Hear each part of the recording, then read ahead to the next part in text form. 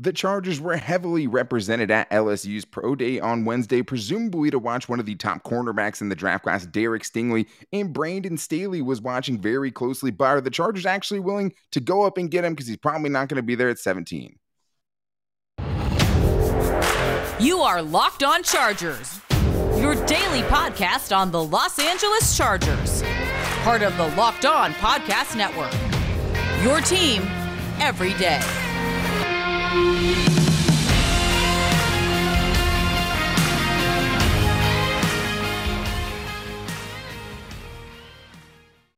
What is up, and welcome into the Locked On Chargers podcast. I'm your host, Daniel Wade, joined as always by my co-host, David Droegemeier. And we've been covering the Chargers together for over 6 seasons, but this is our 5th season as the host of the Locked On Chargers podcast, bringing you your team every day.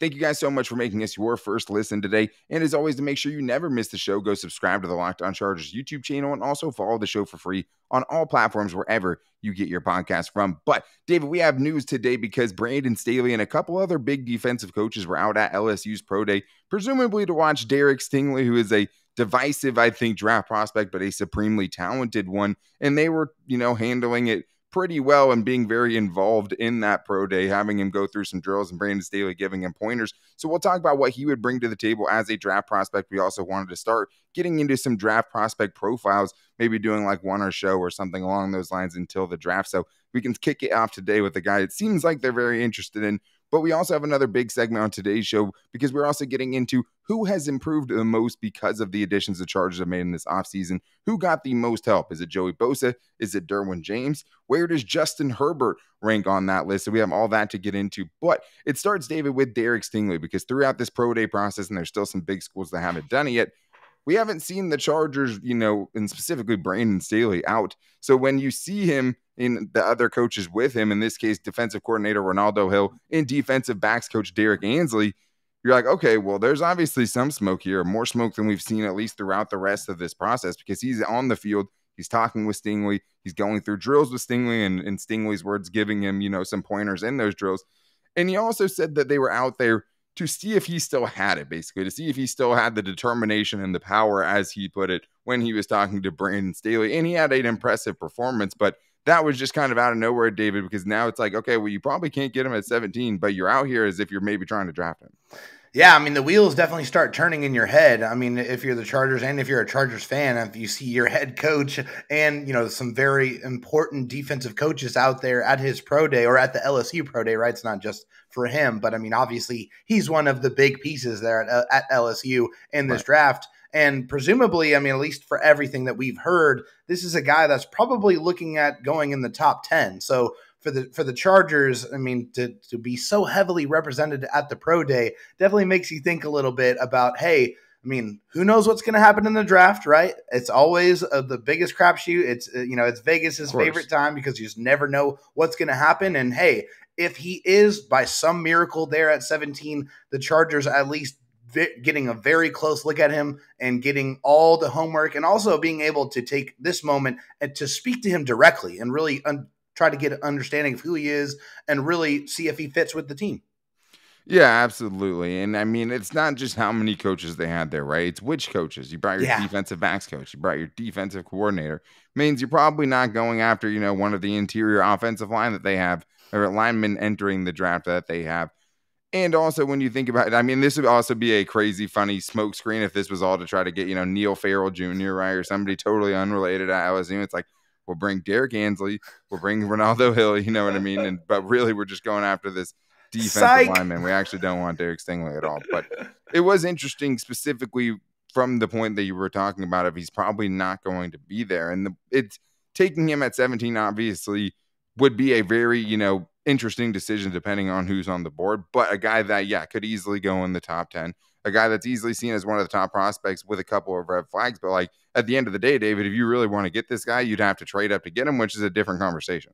Oh, a different conversation entirely, especially with a player. You're talking about those red flags. Obviously, one of those biggest red flags is just the injury history. I mean, he's coming off of surgery. That's definitely something that you have to really think about, but also something that could cause him to fall a little bit in the draft. if those teams have some serious concerns about the medicals or if he's going to be able to recover and be that same type of player that they saw at LSU. So that's definitely something to keep in mind. But I mean, if everything checks out, yeah, the Chargers are going to have to move up, and there's no way to be able to get him if you don't. So you're going to have to probably dip into, draft capital. You don't really have any other top 100 picks in this, other than your third round pick. And I don't know if that's going to be enough to swing a deal to go from 17 to, 10 or 11 or wherever he's going to have to go. Yeah, exactly. Whatever you're going to have to get to go get him. And I think that's the thing is, Derwin James slid. Obviously, there are the red flags there. I think the other red flags are, you really only saw the one truly dominant season in 2019, and that was a couple of years ago. Like, obviously, when you see the slate of receivers that he had to play and how he was faring against those dudes as a freshman, right, on a championship run with Joe Burrow and the rest of that LSU Tigers team, that's pretty impressive, and you've seen him do it. So that's the thing. It's not really a projection with him. Like, if you're doing this, you're projecting him getting back to a level he's already been at, because the talent there is an undeniable thing as well, because the athleticism checks out, the ball skills in that 5 interception season checked out, the slate of receivers and the guys you've got to see him go against really checks out. But we also talked about the red flags as well. But I think if he is there, David, and with all the things he does bring to the table, it'd be a pretty intriguing prospect to pass up on if they did. Yeah, no question about it. I mean, one of the things that stuck out to me right away when I was watching his tape is this guy's got insane closing speed. When he decides and he diagnoses a play correctly and he attacks, he explodes through the ball carrier. I mean, I think a great example of that when I was watching the Central Michigan game, there was a quick pass out to the wide receiver. He read it instantly and he exploded through the receiver, caused a forced fumble, that he actually was able to recover. And that was a phenomenal example of when he sets his mind to it, he sees it correctly and he reads and reacts. He can really make some special plays. Also, like the fact that he was pretty good as the last line of defense type of defender. They put him in the middle as a free safety a couple of different times. And, he made a really, really good tackle against Mizzou in that situation. I really like that aspect of his game as well. Yeah, I mean, the tackling is a different conversation, because that's definitely one of the bigger cons with him is just you've seen him have some incredible open field tackles. And you're like, yeah, give me that, inject that in my veins. Right. And then there's other times, where he's trying to shoulder check dudes and he's not wrapping up and something like that. Obviously, you're drafting a dude for the coverage skills like that because it's incredible. The way he's patient at the line of scrimmage, the way he pins receivers to the boundary when he's outside, just really limiting what they're able to do there, and always seems to get hands on dudes and reroute them. Like, he does so many things incredibly well and has done them at such a high level, an All-American level as a freshman, and you've seen that. But it's obviously you have to take all that with a grain of salt. I would say one thing that checks out, obviously, with his pro day that he showed off was like, hey, if he's running a 4.44 with the official time from his 40 and getting that kind of explosiveness with his vertical and his broad jump, he seems to be coming back from those injuries pretty well. But yeah, I mean, an injury in 2020 that kept him out of kept him to only playing 7 games, and he only ended up playing 3 games in 2021. That's a concern, especially with the Chargers' history of those type of players, and especially when you're talking about your first pick in the first round when your next pick doesn't come till the 3rd round. So it's easy to get excited about it, and the thing is like, if they picked him right, you could see the argument. You could see why you'd be excited about it, but it doesn't mean there's obviously not some drawbacks, which would be the only reason he gets to you to begin with. But this offseason has been crazy, and we've seen crazier things than, Tom Telesco potentially trading up to get him, and it would be in line with the aggressiveness that we've seen from him so far. But who on the Chargers already benefited the most from the Chargers move? Who got the most help this offseason? To me, David, it's between Joey Bosa and Derwin James, and both of them did get a lot of help in this offseason. But if the Chargers want to add Derek Stingley into the mix with J.C. Jackson, Khalil Mack, and the rest of those guys, they may be making a pretty serious bet that he's going to continue to stay healthy, just like he got, Derwin James healthy and some of the other guys who had lingering injury histories. But when I make all my risky bets, I'm doing it with betonline.net, because they are official betting sponsor of the Locked On Chargers podcast, and BetOnline is your #1 source for all of your betting leads in sport and sports info. Make sure you guys find all of the latest sports developments, including this week's Masters Championships that starts today, guys, and that's something I'm going to be watching closely, especially in golf, where like if you hit the golfer that wins the whole thing, if you can bet the golfer that wins the green jacket, you're going to win in a big way. And what BetOnline does is they keep it fun. They have so many tournaments and things going on where it's not just betting, and doing an over-under or something like that. They make it so much more interesting. They give you chances with live in-game betting to change your fate And it's also a lot of fun to bet on UFC, and UFC has a giant fight card this weekend that I'm going to be paying a lot of attention to. And it's going to be even better when the guy that I don't know knocks somebody out, winning me a bunch of money. But make sure you guys head to the website or use your mobile device today to learn more about the trends and the action at BetOnline, where the game starts. All right, David. Well, we talked about our draft prospect profile for Derek Stingley, a very interesting and polarizing player to be sure. But now it's time to talk about the Chargers and the guys that they already have. And hey, when you have an offseason like this, it's so fun to think about all the different ways that these teams can use these players, right? And how the new additions that you have are going to help the guys that you already had, especially when it seems pretty clear cut, how some of these guys are going to make the guys already on the Chargers better already. I mean, even without having seen them play it down just from what they've already done in their NFL career so far. But when you're trying to keep up with everything going around the NFL, it can be hard. So I make sure I always listen to the Locked On NFL podcast as well. If you guys need a second listen so you can keep up to date with everything going around the league, everything going on. So David, with this conversation, I think it's a fun one because the Chargers did most of it on the defensive side of things. When you bring in Khalil Mack, when you bring in J.C. Jackson, like, you're making a statement. We're trying to fix this defense. But there's a couple of guys the Chargers already had, a couple of star players, a couple of all-pro level players in Joey Bosa and Derwin James. And I think when you're looking at who benefits the most from what the Chargers got this offseason, maybe there's an argument for Justin Herbert just for not having to put the entire team on his back. And we'll get into that in the next segment. But I think it comes down to Derwin James or Joey Bosa. So if you're thinking about who got the most help, which star, Brandon Staley and Tom Telesco armed with the most weapons around him, who would you go with? Yeah, I mean, for me, it's Joey Bosa, and there's a very simple reason why, and I'm going to take you back kind of through memory lane here. He was drafted back in 2016, right? And so his running mates, in 2016, his rookie year, he had 10.5 sacks. Melvin Ingram, which was the next leading person, had 8. In 2017, which was the only year in his 6-year career where he's had any defender have over 10 sacks in a season as well as he did. So 12.5 sacks for him in 17, 10.5 for Melvin Ingram. In 2018, it was 7 sacks in 16 games for Melvin Ingram, 5.5 in 7 games for Joey Bosa in 18. In 19, it was 11.5 and 7. In 2020, that's when it switched to Uchenna Nwosu, 7.5 sacks in 12 games for Joey, 4.5 sacks for Uchenna Nwosu. And then in 2021, 10.5 sacks for Joey, only 5 sacks for Uchenna Nwosu. So now you bring in a guy like Khalil Mack, who is a destroyer. I mean, 6 of 8 seasons playing 16 games, 4 seasons of 10-plus sacks, and a couple of 14, 15 sack seasons mixed in there as well. He is an absolute force, and obviously the biggest benefit in the world here for Joey Bosa is you can't double-team him anymore. Now there's a legitimate threat on the other side that can stop the run and absolutely terrorize your quarterback.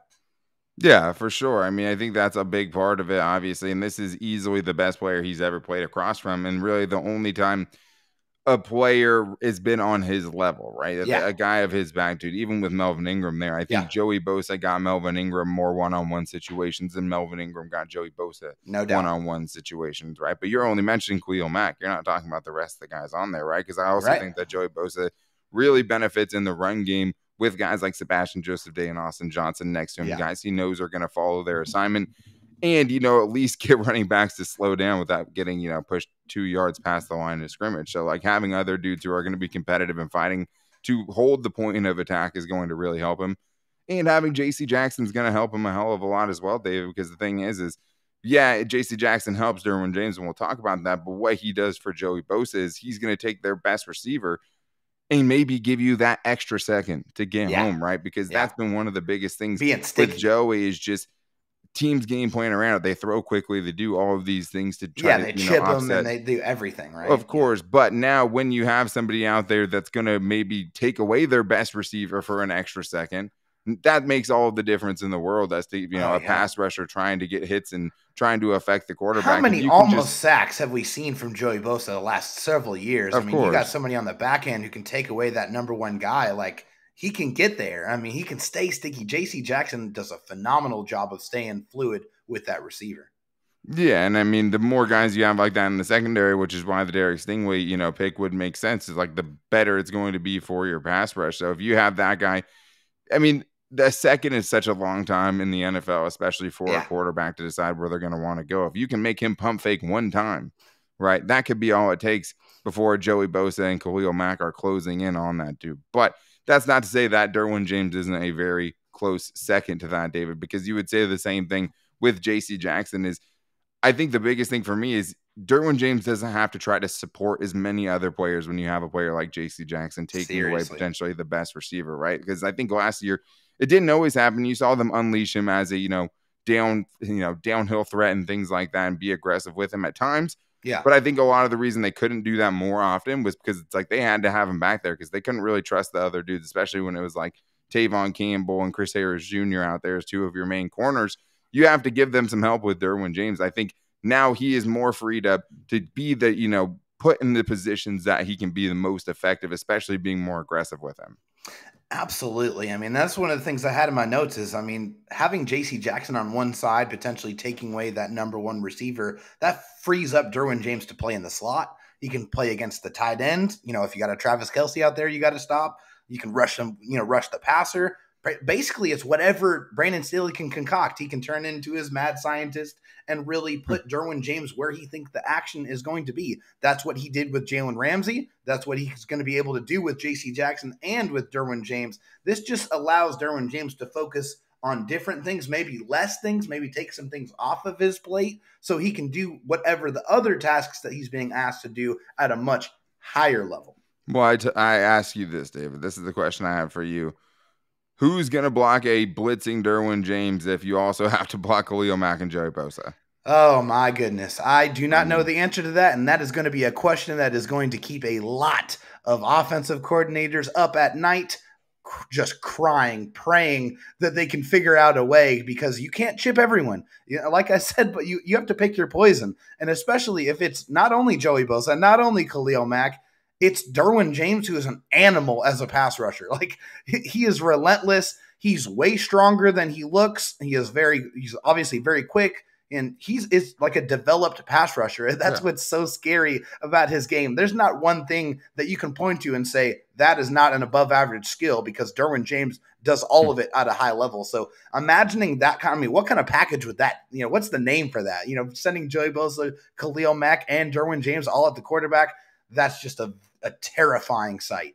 Yeah, scary hours for sure. Yes. Derwin James is such a great player already. I think we're going to see an even better version of him, as long as he can go through the whole offseason healthy. Coming back from a season he got through, healthy for the most part for sure. That was his kind of comeback season after 2 years of being derailed by big-time injuries. Now he had a pretty much fully healthy season under his belt, heading in and having all the momentum that he has going into 2022. It's going to be very, very scary. And I think the other thing, too, is him and how he's going to be helped by Austin Johnson, Sebastian Joseph Day, and Khalil Mack from a running standpoint. Because, just like J.C. Jackson makes the quarterback hold the ball for an extra second.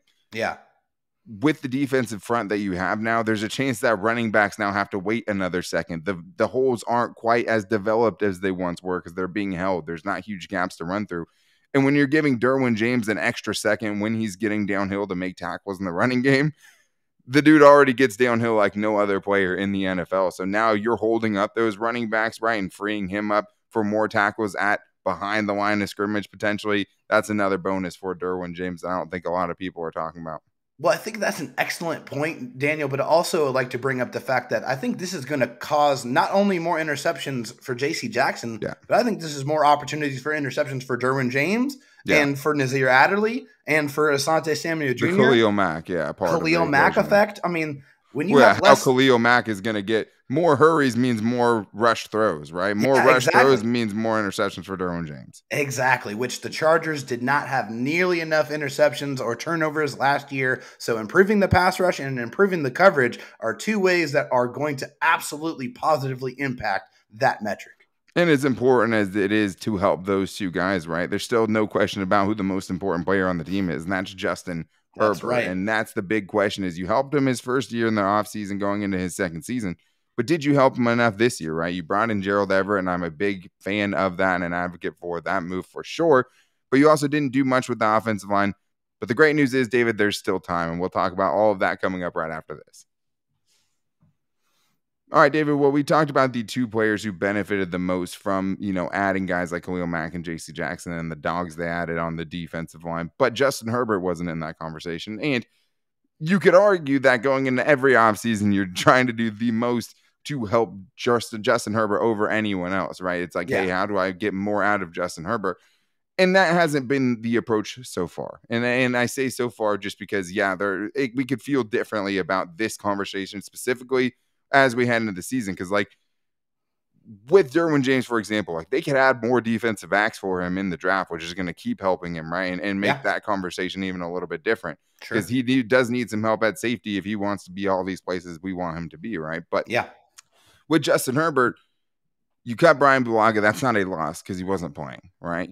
No. You haven't brought back Ode Ibushi. That is still kind of a loss at this point, but he's still potentially an option. And you have the draft upcoming. So I do think when you're looking at this conversation, you still have to reserve a little bit of judgment. No question about it. Yeah, because it's an incomplete product. And we don't know what the team is going to look like right now because it's going to still change very, very drastically. The Chargers have 10 picks in this year's draft, so there's a lot of draft capital. But also, I think I want to bring things back to the defense a little bit and how that's going to benefit Justin Herbert a lot too. And the reason for that is in 2020, the Chargers defense allowed 4.5 yards per carry, 119 yards per game. They could not get off the field. They were 23rd in points per game allowed at 26.6. Oh, and in 2021, it got a lot worse. The defense allowed 4.6 yards per carry, and they were 30th in rush yards allowed, 138.8 rush yards per game, but 29th in the league in points per game, allowing 27 points per game, which was worse than the Jaguars and the Texans, two teams that were two of the worst in the league. So the reason why an improved defense is going to help Justin Herbert is because he's not going to have to be asked to go out there and put up 35 points and throw for 450 yards like Brandon Staley said. So taking some of that off of his plate, you're going to be able to see a better version of Justin Herbert who's not going to have to be Superman and do it all. That's something that, Brandon Staley talks specifically about, right? Just saying like, hey, we want to not make this guy have to go put up 35 points every single week, as he put it, right? And that is a huge benefit to him.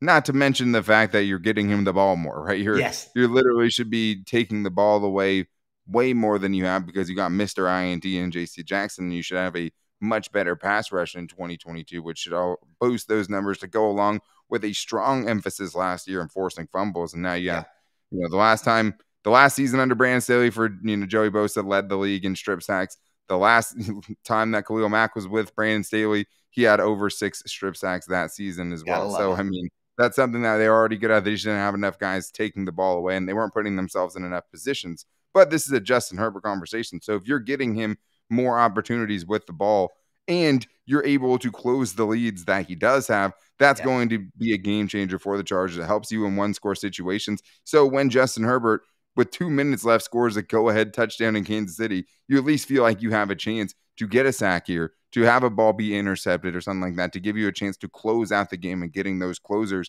to not put Justin Herbert's efforts to waste, right? Because that's just terrible. You get a go-ahead touchdown, 2 minutes left, and then you end up giving it up. There's nothing worse than that. And that's definitely going to help Justin Herbert. I think if I'm playing devil's advocate with that specific conversation, though, I would say that that helps you in some way, but it doesn't necessarily help you offensively, right? Sure. That by itself doesn't help you offensively. You're just hoping, hey, if I can get the same offense, right, and have a much better defense, that makes us a much better team. And that's true in a vacuum, right? But maybe there should be more of an emphasis of actually improving the offensive well. And I think they did that with Gerald Everett. That's the one thing where it's like, okay, we went and got Justin Herbert a new toy. And we talked with that, with Daniel Popper about that yesterday. I do think that is a very big upgrade over what they had last year in Jared Cook. I completely agree. I mean, because you got a younger player that is very explosive in the open field. And, hey, you're adding another weapon with not adding a huge contract either. I mean, and it also just goes in line with, the kind of the mantra of getting younger players that can be able to sit here and build with the program and build with the quarterback. Because, hey, this might be an audition for Gerald Everett. Say, hey, you go out there and perform well these, 2 years that we signed you. That could turn into a long-term relationship where you're going to be able to grow for 5 or 6 years with the Chargers or someone else, though, too, right? I mean, it's all not. He can get paid by anybody, and the Chargers are all about that, supposedly, right? Yeah, of course. Yeah, I mean, Obviously, they hope it works out with the Chargers, right? Right. But adding another weapon for Justin Herbert, a guy where you can get the ball out of his hands quickly, and that guy can go out there and make things happen, Make a and play. turn those 2 or 3 yard plays that we saw last year into those 7, 8, 9, 10+ yard plays, hopefully next year with Justin Herbert. And you have now another young athletic tight end to pair with Donald Parham, right? Yes. And another guy to pair with Trey McKitty. Maybe that gives you more opportunities to run double tight end formations and things like that, because you can run a lot of fun looking stuff out of that. And it gives you some advantages offensively to help with pass rush, which you still kind of need with those, positions you're needing on the offensive line and things like that. You have now Donald Parham and Gerald Everett running at the same time through a secondary. And we know how much Justin Herbert has loved targeting his tight ends through 2 years. You're giving him a younger, more explosive option, a guy who does more after the catch, and I think needed experience into that room as well, instead of just trying to roll into the season with Parham and Trey McKitty, another young tight end. But at the same time, I mean, you still need to do something in the draft at this point, right? Yeah. If we're assuming that the big moves in free agency are done at this point, we also have to hope that the Chargers are planning on still trying to heavily invest in help for Justin Herbert in the draft, whether that come in the form of a speedy wide receiver, whether that come in the form of a very talented running back, because that's another thing that really helps quarterbacks, Dave, is a talented running game, obviously. Sure. Gives you more options. And, offensive line help, because you still have pretty big holes either at guard or at tackle, or potentially both. Yeah, I mean, we do know, just based off of what Brandon Staley said, that their plan on addressing the running back position is that they want to go get a young guy in the draft. So hopefully, this is the third time's a charm here, right? The last couple of years, they have went out there and drafted running back. So hopefully they can find one that sticks, that can actually spell Austin Eckler and be able to grind out those games when you're in those situations to where you want to put the game away. I mean, you need that type of player that's going to be able to do that. And yeah, the big thing is the offensive line. They just need to add bodies to that unit, and hopefully capable bodies that will be able to protect Justin Herbert and also give you some depth, some much needed depth for that unit. I mean, I think, yeah, you do actually need bodies, because there's not enough dudes right in that room as of right now. There's just not enough players there, but you need more talent too, because right now there's two positions, one with Brendan Hymas potentially filling in at right guard if Filer stays at left guard, where you don't really know what that's going to look like yet. And at right tackle, the problem isn't you don't have bodies at that position. The problem is the two bodies you do have there, you don't trust, with Trey Pipkins and Storm Norton. And they could also, go get a receiver to help Justin Herbert as well. We'll see if they try to address the tight end position in the draft too. But I think those are all ways the Chargers could help Justin Herbert even more. And I do think they've done a lot to make their team the most complete team. It hasn't seemed like it's as singularly focused as it was last year on protecting Justin Herbert, when, the first question of Staley walking into the interview room was, hey, I know you're a defensive coach. How are you going to keep Justin Herbert getting better? How are you trying to do this and that? Right now, yes, you helped on defense, but you're trying to make Justin Herbert get better. I think he's going to get better just being 2 seasons, the same offense. All those things are going to make him better on his own. But are you giving him the maximum amount of weapons, the maximum amount of help offensively, not defensively, to be a much better version than he was last season, or to at least maximize what you do have in him? And I think that's still a fair question as we enter the draft season. But as Daniel Popper said, David, this is the most complete they've been entering a draft. Even though the needs are apparent, the rest of the talent, especially on the defensive side, and what you already have in talent on the offensive side, they're in a very, very good spot, even with those kind of glaring holes. But that is going to wrap things up for today's show.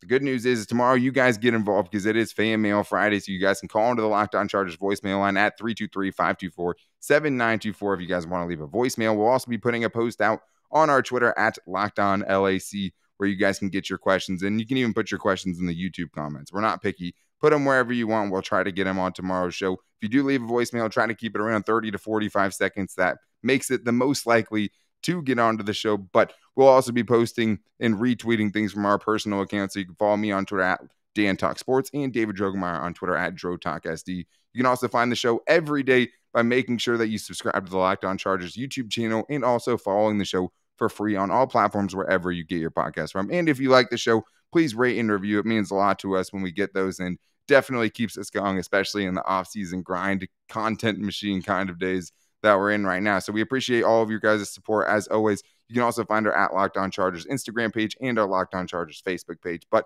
make sure you guys are back here tomorrow for Fan Mail Friday. Get involved. Let's put together a good show. We'll be back with you then. Until then, take it easy and go Bolts.